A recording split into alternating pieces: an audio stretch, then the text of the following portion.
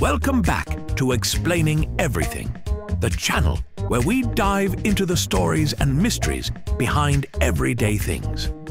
Today's question comes from one of our curious viewers, Shoelaces Connor 4002. Thanks for the suggestion, Connor. You asked, how is platinum made? Platinum is that fancy metal you hear about in jewelry commercials, car parts, and rap songs. But where does it actually come from? And no, the answer isn't just the Earth burps it out. The journey from raw rock to shiny platinum is an insane mix of geology, patience, and enough chemistry to make your old high school teacher shed a single tear of pride.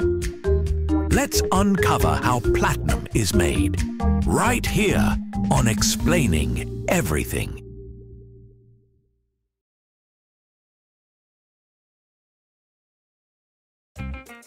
Platinum starts its story millions, actually billions of years ago, in the Earth's crust and mantle.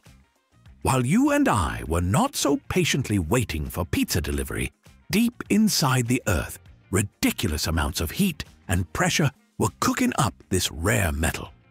Unlike copper or iron, platinum isn't just hanging out everywhere. It hides in tiny specks inside ore deposits, often mixed with other elements like nickel, copper, or iron.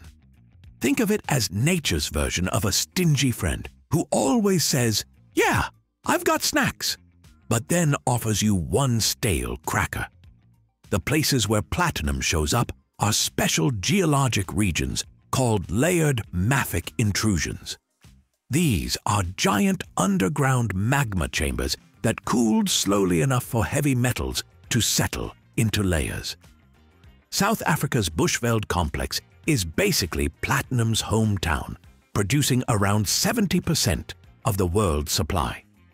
Russia and Canada also chip in, but South Africa is like platinum's main club promoter. Once we've found a platinum hotspot, it's time to mine it. And platinum is a total diva. It does not come out of the ground easily. Miners blast and dig deep underground tunnels, sometimes more than a mile below the surface, to reach the platinum-bearing ore. Imagine working in a cave so far down you could basically wave at the core of the Earth.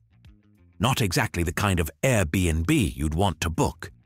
The ore itself doesn't look like treasure.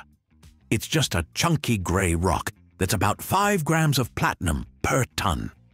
That means for every car-sized pile of rock, you're only getting enough platinum to make maybe one tiny ring. It's like sifting through a mountain of trail mix just to find 3 M and M's. After mining, the ore is hauled up, crushed into gravel, and sent to a concentrator. This is where the magic begins.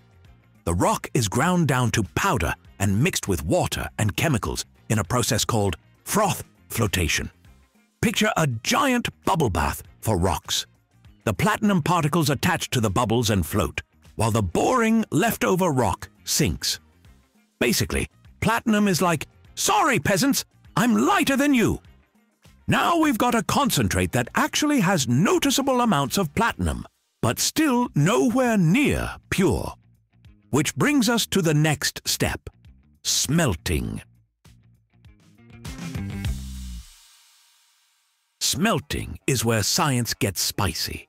The concentrate is heated in a furnace to blistering temperatures, like 1,500 degrees Celsius. At that point, the rock melts down into layers.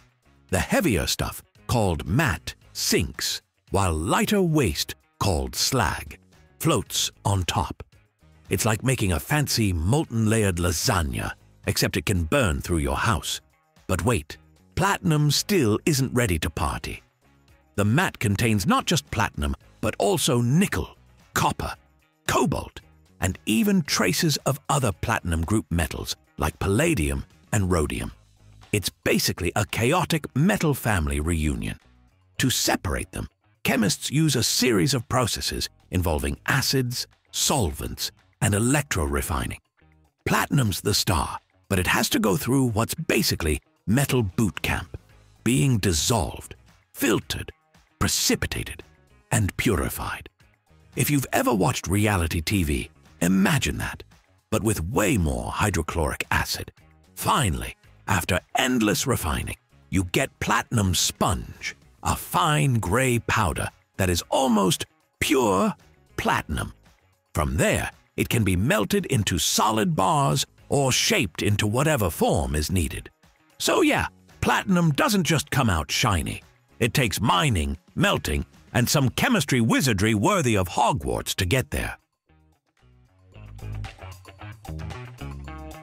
Now that we've got platinum sponge, how do we turn it into those shiny bars and coins that make investors drool? Simple. Melt it again, but this time under very controlled conditions. Platinum melts at about 1,768 degrees Celsius. That's hotter than lava. It's so heat-resistant that even furnaces struggle with it. Once it's melted, it can be poured into molds to form ingots or pressed into coins and bars. The result is pure, gleaming platinum, ready to be sold, stored, or transformed. Each bar represents months of labor, insane amounts of energy, and literal tons of rock that had to be dug up just to get a few ounces. It's no wonder this metal is considered one of the rarest and most valuable on Earth. The whole process, from mining underground tunnels to refining powder to casting bars, is basically a marathon. Platinum makes you work for it. Honestly, if platinum were a person, it'd be the kind who says, "Sure, you can hang out, but only if you solve this riddle, climb this mountain, and survive 3 chemistry exams." It's a long, complicated journey for such a small amount of metal. But that's the magic. Platinum is rare, stubborn, and tough to get, which is exactly why it holds such value. Next time you see platinum shining in a display case, remember, that tiny bar or ring represents millions of years of geology, miles of underground tunnels, and a whole lot of stubborn chemistry. It's not just a metal, it's a story written in fire, rock, and human determination. If you learned something new about how platinum is made, don't forget to like, subscribe, and maybe you just need to work more on yourself to reveal your inner shine. Also, if you have suggestions for our next video, feel free to share them in the comments below. We'll be sure to give you an acknowledgement for your contribution. If you enjoyed this video, please check out our other bingeable channels. Thank you for tuning in, and join us next time here in the channel that answers all the why, what, who, where, and how questions you've always wondered about, here on Explaining Everything.